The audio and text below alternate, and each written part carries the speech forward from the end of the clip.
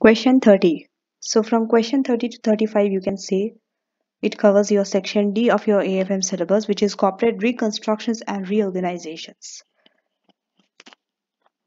Right? And the type of reconstruction, right, we are going to discuss here is MBO, management buyout. We studied that there are four types of reconstructions: management buyout, sell off, divestment, and demerger. So one of it is management buyout, MBO. We are going to discuss this here, how to calculate. We are working on the calculation as well as the theory part, right?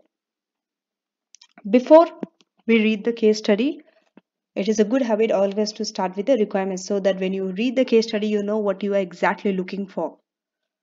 So I will start with the requirement. There are four requirements: A, B, C, D, right? A. Briefly discuss the possible benefits of Doric company's part division being divested through a management buyout. So there are two divisions in this company, in Doric companies. One is part division, the other one is fridge division. So they are going to sell off the fridge division, right? And they are going to retain the part division only. So you need to discuss the benefit of it to the company of doing this. And this is through a management buyout. So possible benefits of management buyout. And it's for 4 marks. And this is the theory part. So here we don't have any calculation. Part B. Provide an estimate of the return the liability holders and the shareholders would receive in the event that Doric company is closed and all its assets sold. You know that when a company is in liquidation, right? When a company is about to close down, we have to pay off our liability holders, our debtors. Sorry, our debt holders and shareholders, right? There is a hierarchy of stakeholders of whom we have to pay first. So liability holders comes first, right? After you pay the liability holders, if anything is remaining, you pay it to the shareholders. Or sometimes the shareholders doesn't get any, they don't receive anything. So we'll see what happens in this case, and it is only for 3 marks, right? And here you have to do calculation. And this is, you have to calculate how much the liability holders and shareholders will get when all its assets are sold. There are two scenarios. One, you are selling all the assets. The other one is just you are selling the fridge division, part division you are retaining, right? Part C. So part C is talking about the second scenario where you are only selling of the fridge division, because fridge division is a lossing. It's a loss-making division. Okay, so estimate the amount of additional finance needed and the value of the new company. So you have to calculate so many things here. In a requirement, there are sub-requirements. It's just not one requirement, but it's made of many requirements in one requirement, that is in C. First, you have to estimate what is the additional finance needed. Then you have to calculate what is the value of the new company. What is new company? You are only going to invest in part division. And you are going to do this through management buyout. So it's a new company now. Currently, we have a company where we are having two divisions, fridge and part division. But after we sell off fridge division, we are only going to keep the part division. We are going to invest in a new company and only part division will be there. And this will be done through management buyout. So that's why they are saying find the value of the new company. Because I have read this case study, so I can tell you, right? But when you read the requirements for the first time in the exam, you will not be able to understand the scenario. But it's still okay. Just read the requirements. You might not be able to understand fully because you haven't read the case study. But still have a habit of reading the requirements first and then going to the case study. Because then you know what you are looking for. You'll be more aware when you're reading also. That I have to find this benefits. I have to find the value of the new company. What are the figures I need? So you will question. All these things will come in your mind when you're reading. So this is the advantage of starting with the requirements, not only in this paper, in any paper in ACCA. Now, if all the assets of the fridge division are sold and the part division is divested through a management buyout. Okay. Briefly discuss whether or not the management buyout would be beneficial. Now, this is the third requirement. Discuss whether this is beneficial or not. And all these are coming for 10 marks. Remember, 10 marks is a great number of marks. You should know how the marks are divided, right? I have a marking scheme too. We'll go through the marking scheme also to know how the marks are divided, because it's equally important for you to know how the marks are divided. Then only you will be able to know how much time you need for each parts. Okay, now let's come to part D, is a theory part. Okay, so Doric company's directors are of the opinion that they could receive a better price if the fridge division is sold as a going concern instead of its assets sold separately. What are we doing in the case study is we are selling the assets of the fridge company separately, but here they are saying it is better to sell that division as a going concern, that fridge division. So they have been told that they need to consider two aspects when selling a company or a part of a company. What are those two aspects? One is seeking potential buyers and negotiating the sale price. Okay. Of course, when you have to sell a company or a part of a company, you need to see who is the buyer and all, how much they are willing to pay you, right? You have to negotiate a sale price. And also you have to see who is the buyer. And then the due diligence. It's not enough just to have a buyer, you need to carry a due diligence on those, right?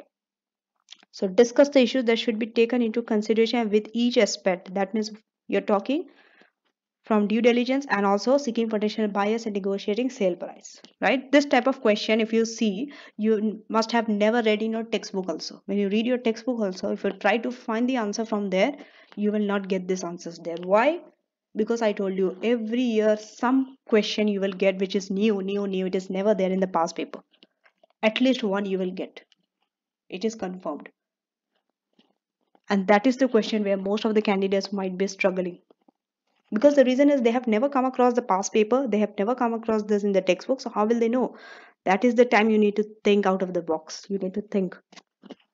Your thinking ability you have to apply there, because other things what happens is, you know, such certain things you know how to calculate. We know the theories, we have learned the models, we know how to calculate additional finance and what to do, and all those you will be able to manage. But this type of questions, part D, I'm talking about part D, right? If you go textbook also, you will not get the points. So that's why it's very important that you attempt the revision kit, and from the revision kit itself, the answers which they have provided, from there you learn the points. Okay, so now let's go to the case study. Okay, and mind you one thing, this is from my experience I'm telling, right? When you see in your textbook, this is the smallest syllabus out of all, right? There are 5 parts in AFM. Out of the 5 parts, this part, reconstructions and reorganization, is the smallest. Only 2 chapters and is very small. It's not so much, it's not lengthy like risk management or investment appraisal and all those. This is the smallest chapter, yet this is the hardest one. This I'm talking, right? I have talked with many candidates, many students who give reconstruction and reorganizations, and also my experience, because I also got a question on reconstruction and reorganizations. This is one of the toughest one. I would not say tough, but it's more tricky. Questions might be asked in a very tricky way. You are not asked very straightforward questions. They will twist, you know. They can ask these questions from many different angles. That's what makes this question very challenging, I would say. Not like your risk management, you know, okay, using forward we have to hedge this, using options. Not like your investment appraisal, okay, we know we have to make cash flow and find net present value, and we know accept or reject project. This is not like that. This is a question which can be asked from any angle, any side. It can be twisted and turned, and you know.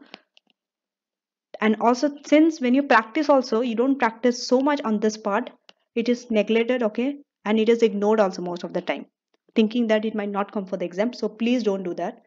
It is my humble request, and don't do this blunders there. You need to learn each and every section of AFM. Okay, so that's why when I'm going to go through this question slowly, not like my other questions. Okay, so I'm going to go slowly through this, because there are confusing areas in this question. Some, when you read your answers also, you might not be able to understand some numbers how they calculated, because they didn't show you the breakup. They just gave you the answer. final answer. They did show you how they calculated and got, which I'm going to show you in this video. So that's why it's very important that you watch this video till the end, right? So let's proceed.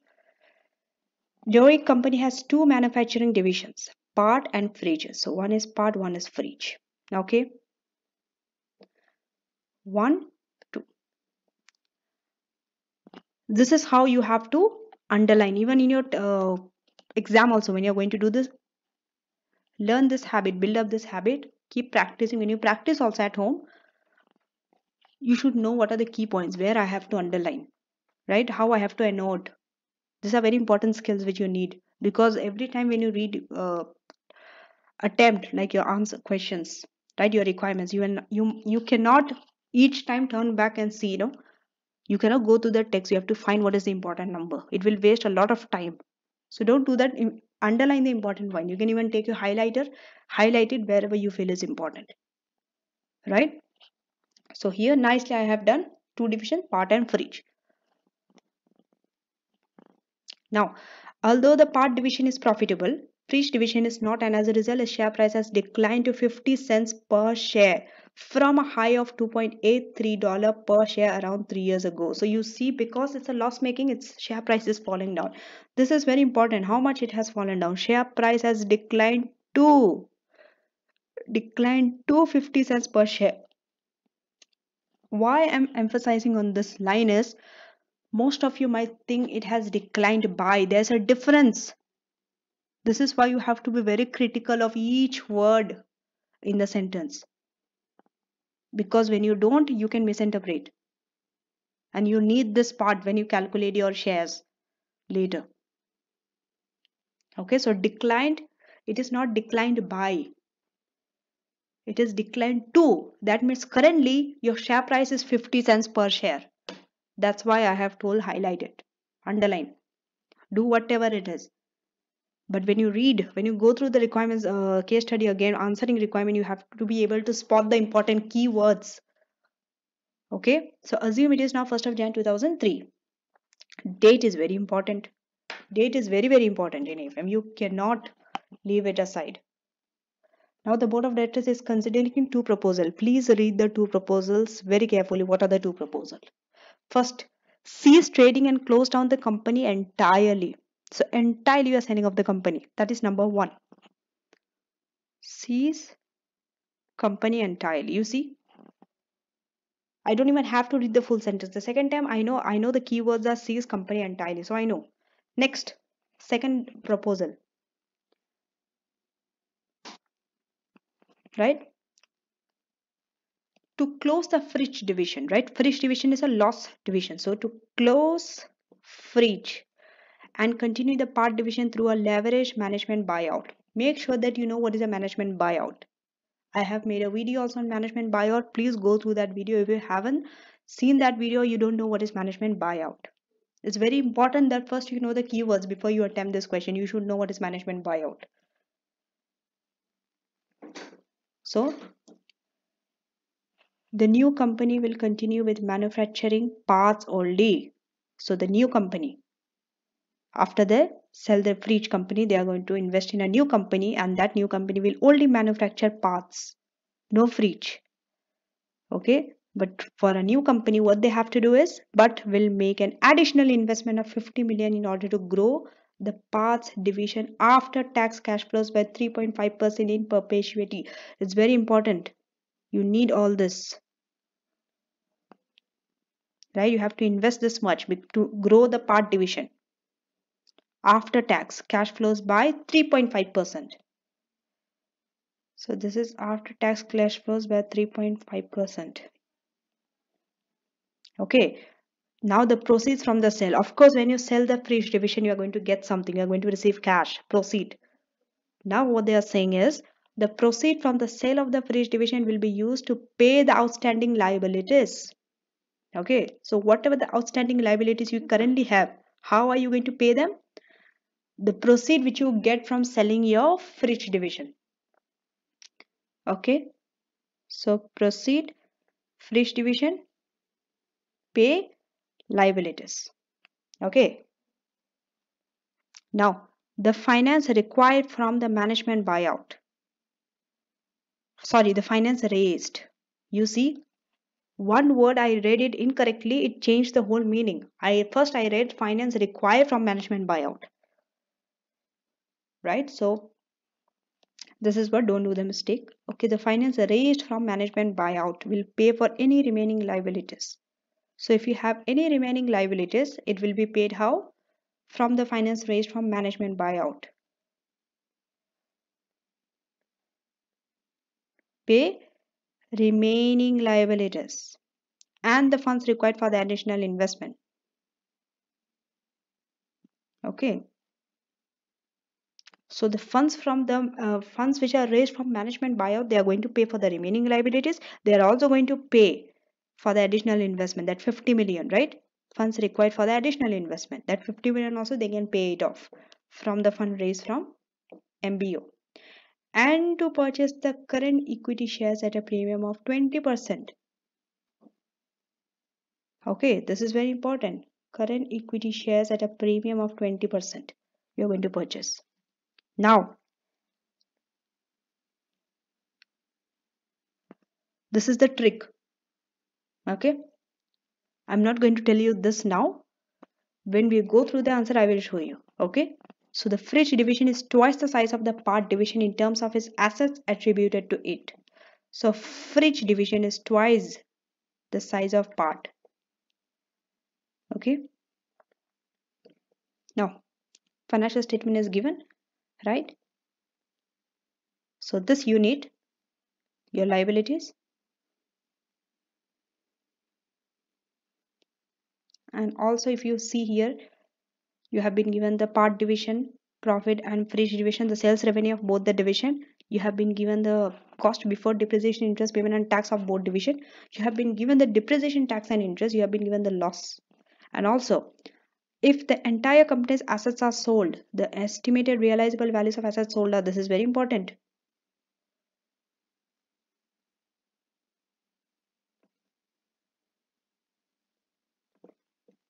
This is when entire company's assets are sold. So this is the realizable value. You need this. And the following additional information has been provided. So redundancy and other costs will be approximately 54 million if the whole company is closed. So 54 million is the redundancy cost if whole company is closed, and pro rata for individual divisions that are closed. So it is 54 million if you are selling the whole company, but if you are only selling the division fridge division, this 54 will be pro rata, right, based on the size of the profit and the part and the fridge. So this cost have a priority for payment. Please read this, very important, very important. This cost have priority for payment before any other liabilities in the case of closure. So if you are going to close, first you have to pay the redundancy payment. 54 million has to be paid first before you even pay your liabilities. And taxation effect related to this may be ignored. Okay. So cost, which cost? Redundancy cost. They have priority. Now, corporation tax on profit is 20%. So tax is 20%. And it can be assumed that tax is payable in the year incurred. Again, it's a very good thing that tax is paid in the same year. That means no confusion and no, it will be simple. Now, annual depreciation on non-current assets is 10%. And this is the amount of investment needed to maintain the current level of activity. So the new company's cost of capital is expected to be 11%. You are given then cost of capital is 11%, right? So now we have read the case study. Now again reread your requirements. Now you will have a better understanding. When you read the requirements, you will understand what you have been asked to do. So first is you have to tell the benefit of management buyout. Second, you have to see how much liability holders and shareholders will get if you're selling off the entire company. Okay, and third, that is part C, additional finance, value of new company and management buyout benefit. Only Frisch division has sold. And part D is a theory part where we have to talk about due diligence and seeking potential buyers. So now let's see what are the benefits of management buyout. Okay, before I show you the marking scheme, it is here, right? Before we go through this, I'm going to show you through the answer, and lastly, after we complete all the requirements, we'll take you to the marking scheme.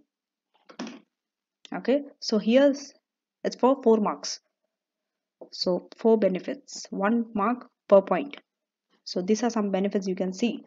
There are a number of possible benefits for disposing of a division through an MBO. This includes fastest way of raising funds compared to other divestment methods. What are the other divestment methods? Sell-off, demerger, divestment. So compared to all those methods, this is the fastest way of raising funds.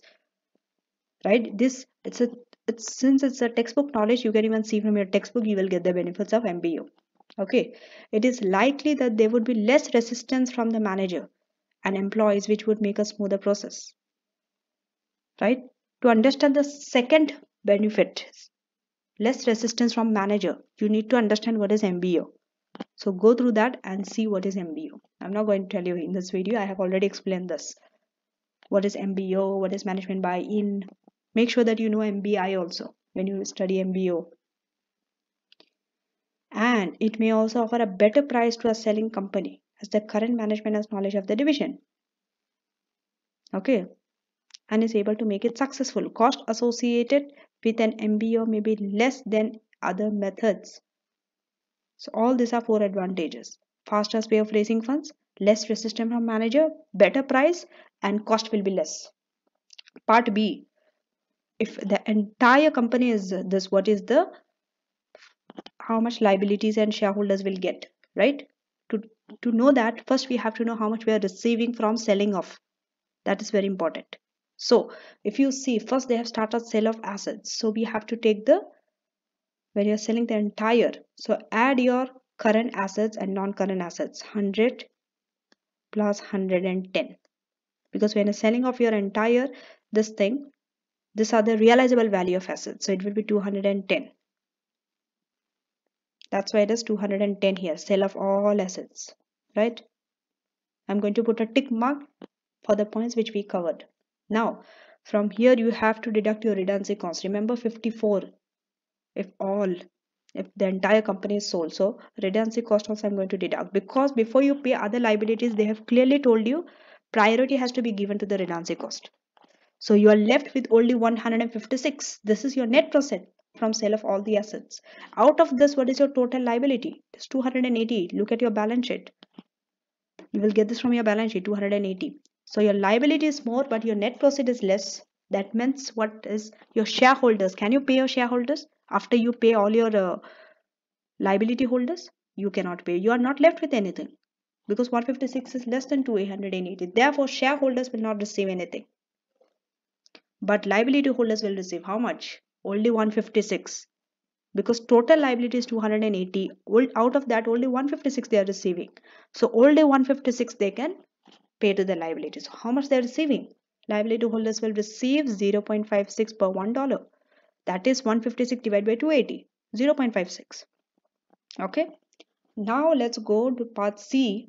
This is the major part which needs a lot of explanation. A lot of my explanation is needed in this part. The rest too you can cover, even part D also somewhere you can do it. But this you need to see this video for part C. So if Frisch division is sold now, what was the total here? Just go to part B. It is 210. Out of that 210, Frisch division is 2/3. Have they mentioned anywhere in the case study that Frisch is 2/3 and part division is 1/3 or like that? They haven't told. So how you got this 2/3? Okay, I told you I will not tell you that time. The trick is here. But they have written one sentence. They told that Frisch division is twice the size of part. Twice the size of part means Frisch division is 2, part division is 1. Because double of 1 is 2, right? Because they told twice the size of part. So let's take part as 1. Twice of that is 2, which is Frisch division. So total if you take, it is 3. So that's why Frisch division will be 2/3. Part division will be 1/3. You see? Clear cut, they will never tell you. This is how you have to get 2/3. which is 140, right? Next, redundancy. Here also redundancy, it will be 2/3 only because fresh division. And redundancy total was 54. Only 2/3 of 54 this time you will be deducting, which is 36. So you're getting 104, but your liability is 280. Same only, right? Now,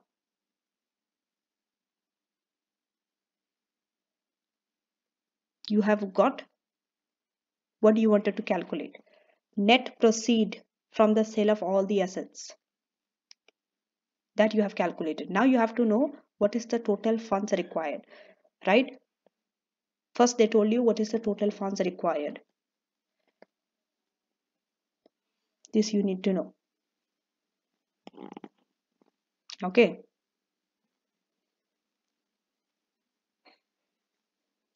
So this is the number one which you need to calculate, because without this you cannot calculate the second one. Then you have to calculate total funds required. Then you have to calculate value of the new company before buyout, right? This you need to calculate. So for calculating total funds, let's go up and see. Amount of the MBO funds needed to pay the current and the non-current liabilities. So both current and non-current liabilities, if you see the balance sheet, it is 280 only, right? Out of that 280 only 104 you are receiving. So how much the difference? How much fund is needed? Extra, how much you need to pay? It's 176. The difference 280 minus 104. Okay. Next, amount of MBO. Okay, listen carefully. You will not be able to calculate this directly. You will not get this. This is why I told you that you need to watch the videos. They don't give full explanation. They just give you the total figure 60. How you got 60? It has a lot of workings to do here. And if you're smart enough, you will catch it. You will get it. Because I myself took a long time to understand this thing, right? So I can understand how you people are struggling for it. Okay, never mind. That's why I'm here to help you out. So amount of MBO funds needed to pay shareholders. How much you have to pay the shareholders? This is okay. You have to pay your liabilities. Current liabilities 176. Right? Remaining liabilities. Because they told the remaining your liabilities will be paid from your MBO funds and your shareholders. And also investment needed for new venture. Okay, so investment needed for new venture is 50. Clearly they have told 50 million. But that's 60. How are you getting 60 for the shareholders? Okay. I will do the working here only. Just go to your balance sheet. Okay. Okay, before this, read this line. They told that okay, and to purchase the current equity shares at a premium of 20%. Current equity shares, okay? So remember that. Now go to your balance sheet. You have been given 0.45 per share per value, it is 40. So you have to find the number of shares first. How are you going to find the number of shares? Which will be, here itself I will do.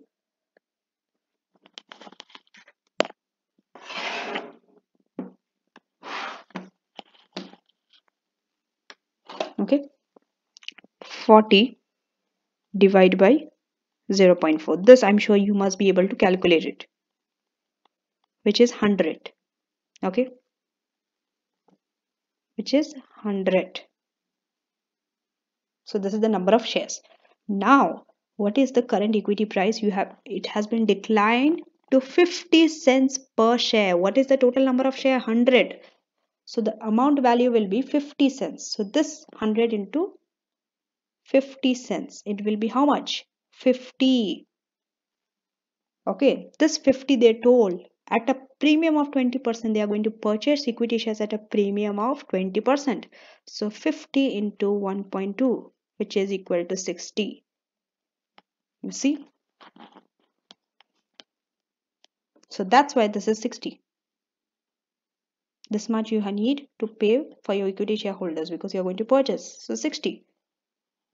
And that is when you add all for your current liabilities, for your shareholders, and for your new venture investment, it is 286. So that is the investment which you need for the new venture, 286. Total funds required. right? Now we are going to calculate what is the value of the new company before buyout, following buyout, after the buyout. Of course, after the buyout only, there'll be a new company, right? So sales revenue, and we have that taken the cost. Okay, let's see how. Sales revenue is 170 and cost is 120. Okay, so for that, just go to your statement of profit or loss. Sales revenue part division 170. Okay, cost, you just have to take this cost, part division cost, not fridge division, because there'll be no fridge division. Okay, so here when you go here, I have taken 170, I have taken 120, and profit before depreciation is 50 only. And now depreciation, now comes the point. This you need to calculate. Depreciation. So how you are taking depreciation is, right? How you are taking depreciation. Okay. Okay. So why is it 1/3 into 100 plus 15 to 10%? Okay. And they have put a star. So they have some assumptions. Before going to those assumptions, we'll show you how they have calculated depreciation. Okay. 10% they have taken because here they have told that depreciation is 10%. Where is it? Depreciation is 10%. Clearly they have told. So 10% we know how it is. And it is 1/3 because part division is 1/3. Right? Part. For each is 2/3, but part is 1/3 only. And why 100? Because see your non-current assets. This. Don't go and take. Okay, most of you might do this mistake that you go and take depreciation on this 110 which is there in your what? Financial position, balance sheet. Don't forget that balance sheet has both the part. Part and fridge. You are doing for a new investment, for a new company. So new company has this,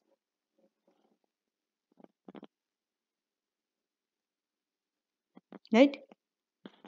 You have to take for this for the new company 100.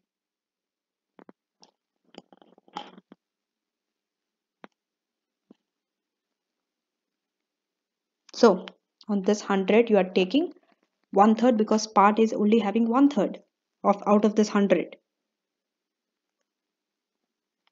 right? Because when you're selling this entirely, out of this only fridge division you are selling. So 1/3 is retained by the part. So 1/3 of 100 will be there, right? And it will be for 10% because they have told that depreciation on non-current asset is 10% and they are adding 50. That 50 which they are adding is this 50, the additional investment they are adding, right here. Yes, this 50. This 50 they are adding additional investment, right? So here, that's why they have taken, if you see depreciation 1/3 into 100 because 1/3 is for the parts out of total non-current asset plus 50 and then into 10% which is 8.3, and then taxes, corporation tax is 20%, so you take 20% deduct and you are getting cash flow before interest payment.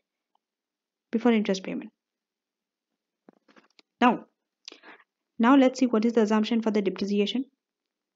Okay, it has been assumed that depreciation is available on the revalued non-current assets plus the new investment. So revalued non-current assets and new investment. New investment is 50, revalued non-current asset is 100, like 1/3 of 100. So they are saying it is assumed that depreciation is taken on this. And it is also assumed that no further investment in non-current assets or working capital is needed. Okay. So whenever you do such calculations for depreciation, especially for depreciation, always try to give your assumptions. It's always good. You're on the safe side. In fact, you are getting marks if you state your assumptions. Right? So wherever you can state your assumptions clearly. So that you are not being penalized twice, right? Let's see your assumption. Even if it's wrong. So for that wrong assumption, you are not getting marked. But based on that, if you're calculating anything, for your calculation part, they will not cut your marks. Right? You are being only penalized once. So let's say that your assumption was right and your numbers are wrong. Still, you will get some marks because your assumption was right.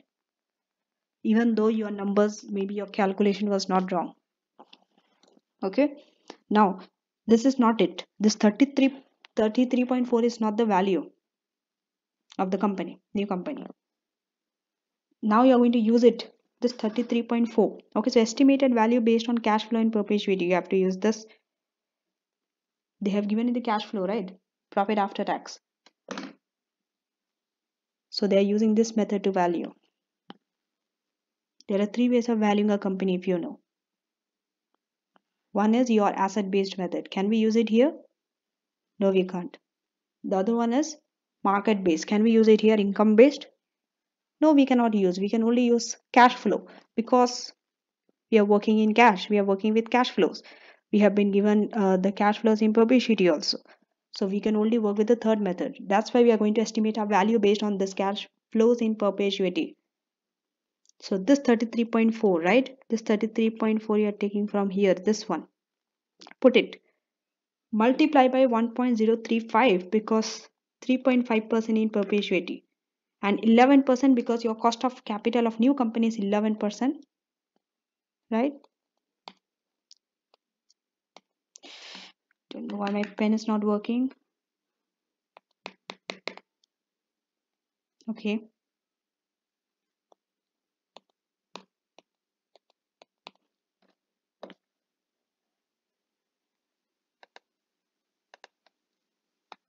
Okay, so it's 11% because cost of capital for the new company is 11% and minus your perpetuity. So once you take it, this is your value. This $461 million.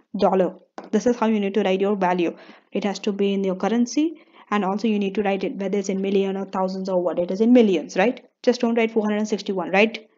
Million, because you're dealing in million. Just see.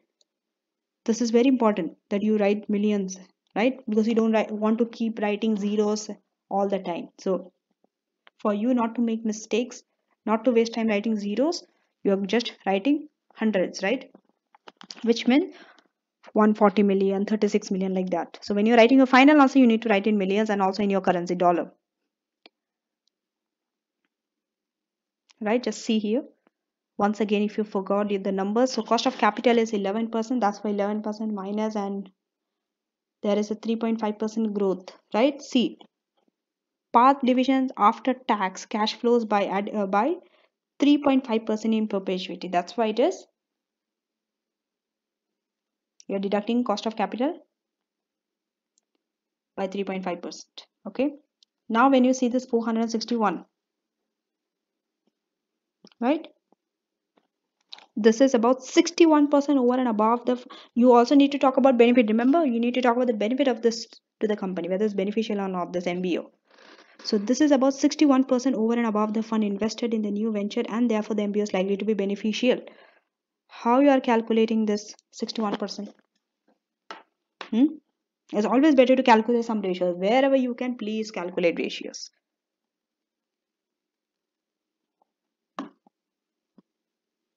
Right? And when numbers are given, it's very easy to calculate. Of course, you can calculate some ratios, right? So always try to get this ratio rather than saying that the book value,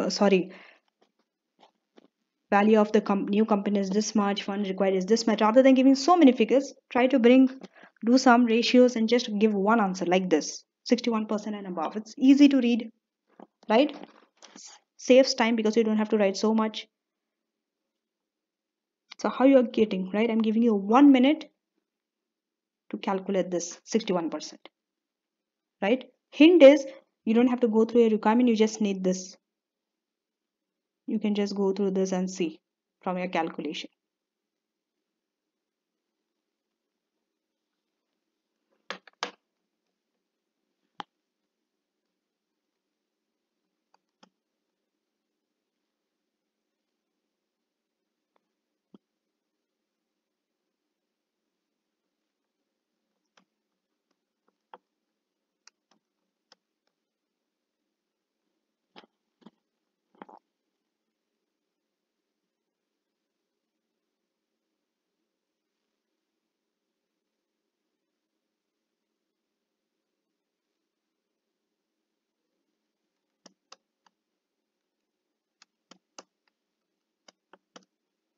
Okay, so I think 1 minute is over. So that 61% you are getting, just see how much the total fund you require 286. And what is your value? 461. So this two only you need.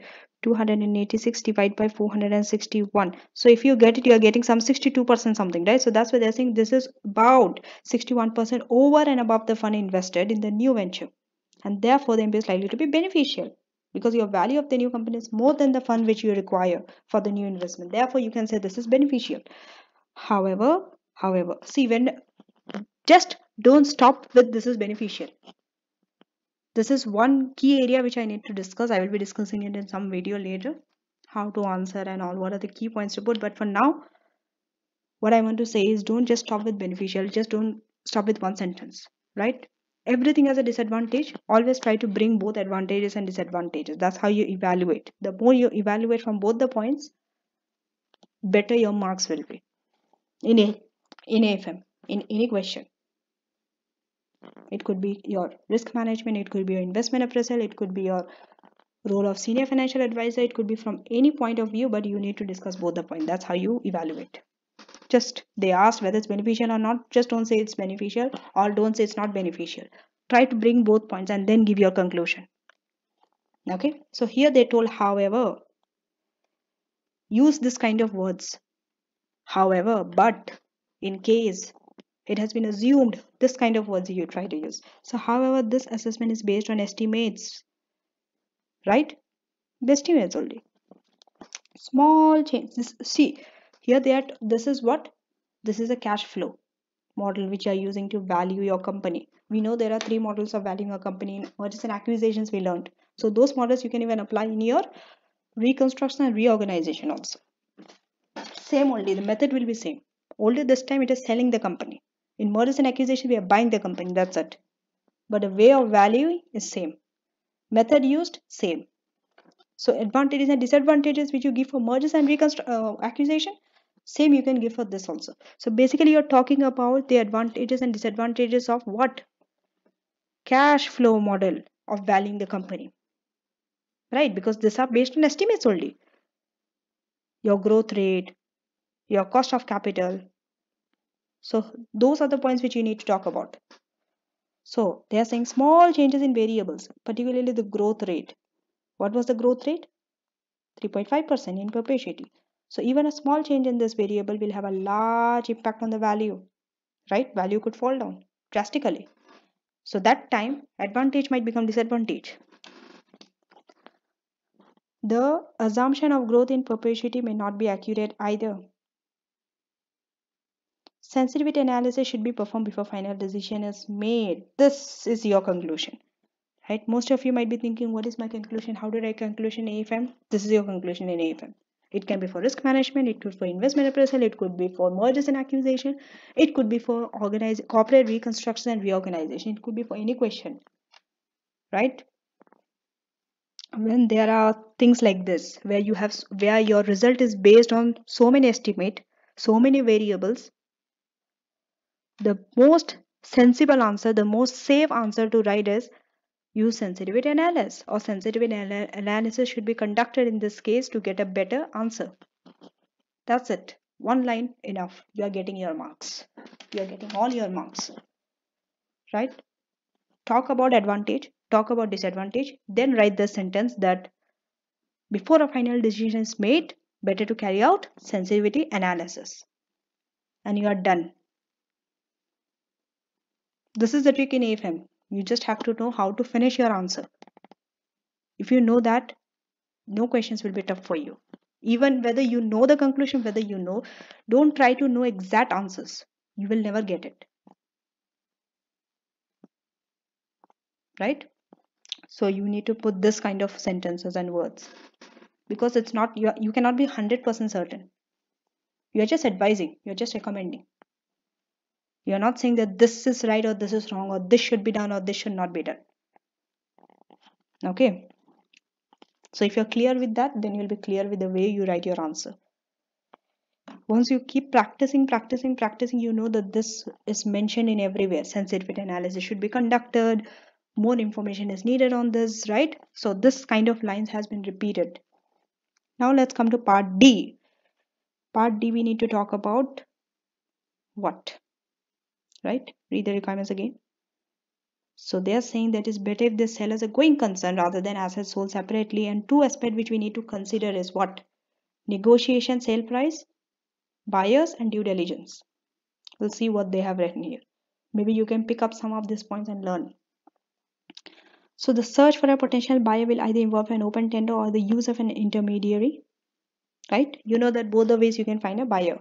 It may be that a single bidder is sold, or maybe Doric will look to have an auction of the business among interested parties, right? So through auction also we can get interested buyers. So potential purchasers may be found amongst industry competitors as well. Isn't it very likely that we are going to get the purchases of our company from our competitors, right? It's very likely that competitors might want to buy our company, right? Or that division.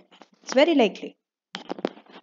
So potential buyers could be from there also, from our industry competitors also, as well as direct company suppliers and distributors. Exactly, it could be competitors, it could be suppliers, it could be distributor, it could be anything. Don't just limit to one side, potential buyers, that it could be from only this side.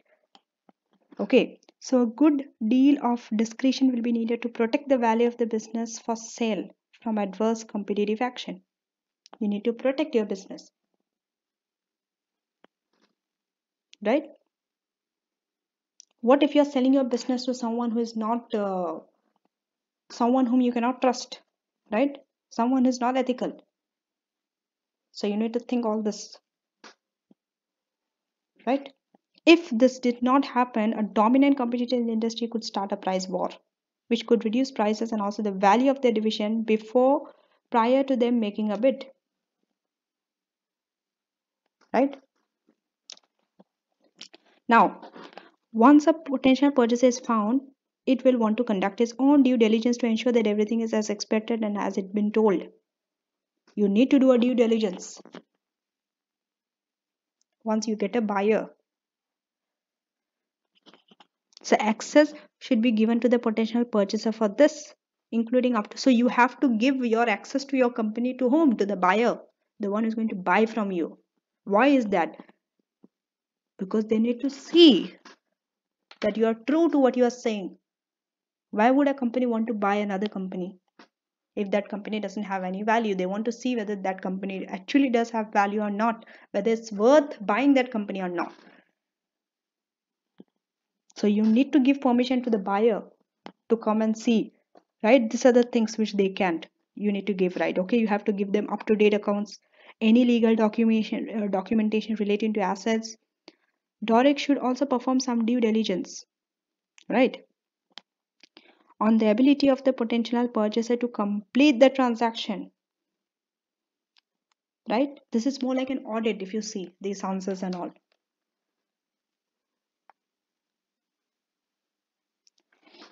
So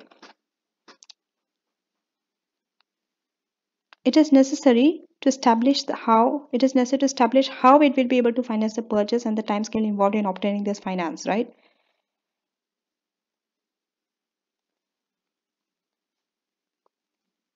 So you also need to see whether the buyer who is going to buy from you, are they in a position to finance? Can they buy? Do they have the funds required? Right? And what is the time period, time scale, in how many weeks or months or years they are going to do that, going to buy it and complete the transaction? You need to see that. On that also you need to do a due diligence. So Doric companies lawyers will also need to assess any possible contractual issues relating to the sale. Now the lawyer also will take a part here, because they want to see whether there are any contractual issues or legal issues relating to the sale and the transfer of employment rights, the transfer of intellectual property, and any rights and responsibilities that will remain with the Doric company. Who will come and look after this? The lawyer of the company. And finally, the last paragraph, right? A sale price is likely to be negotiated and should be negotiated in a way that will maximize the return to Doric, right?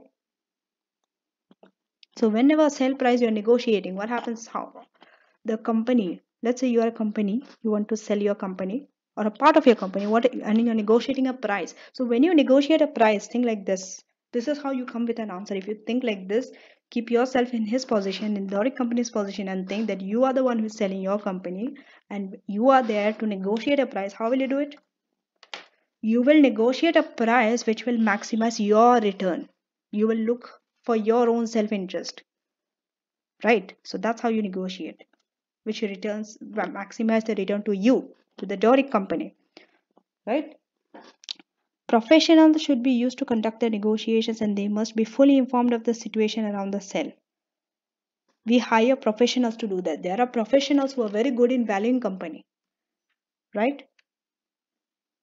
Their only job is to value the company only.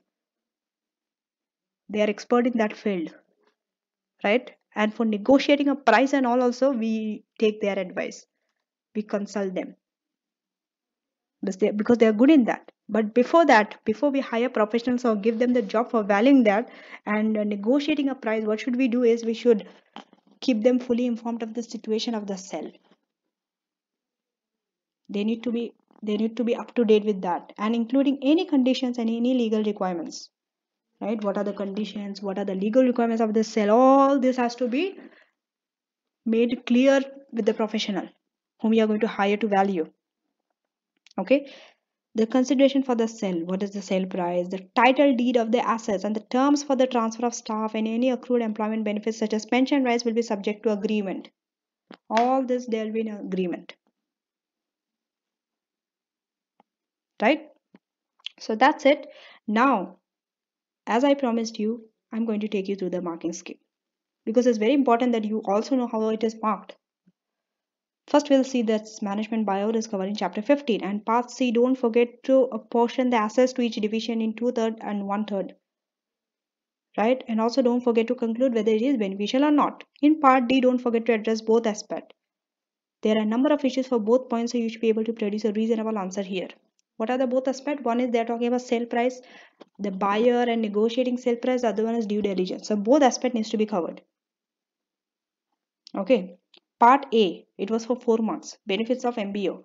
1 mark per benefit. That means 4 benefit has to be discussed. Part B, it was for 3 marks. So how this 3 marks? Calculation of funds to pay proportion of liabilities and comment. Please make a comment also. Calculate, comment, calculate, comment. So just calculating and not commenting, you will only get 2 marks for part B. Now let's go to part C, which is for 10 marks. So if you see the 10 marks, first one is calculation of funds required from MBO. Then calculation of the new business, value of the new business, which is 4 marks, right? 4 marks. And finally discussion, which is 2 to 3 marks. You need to discuss, right? Whether it is beneficial and all, and the conclusion which you said about sensitivity analysis and all these are getting marks. Finally, part D, seeking buyer and due diligence, right? When you divide, like, let's say you have 2 requirements in 1 requirement and the mark is 8 marks, so you can divide equally. The same way is just to apportion it equally, 4 marks. Then you know that you have to write 4 points here and 4 points there. So it's easy also for you to come up with points. So that's it for this, and hope that now you will be in a better position to understand how a reconstruction and reorganization questions appear in your exam, right?